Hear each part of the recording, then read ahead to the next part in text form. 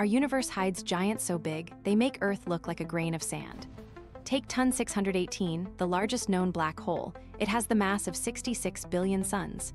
If it were in our solar system, it would swallow Mercury, Venus, Earth, Mars, and Jupiter in one gulp and still have room for Saturn.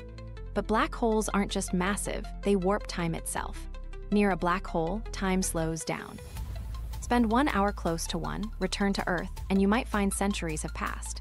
Then there's UY Scuti, a star so huge it could fit 5 billion suns inside it. If UY Scuti replaced our sun, its edge would stretch beyond Jupiter's orbit. Yet in the grand scheme, even these monsters are tiny because the observable universe is 93 billion light-years wide, filled with 2 trillion galaxies, each with billions of stars and planets. Most mind-blowing of all. Everything we can see, planets, stars, galaxies, is only 5% of reality. The rest is dark matter and dark energy, invisible forces shaping the cosmos, pushing it to expand faster and faster.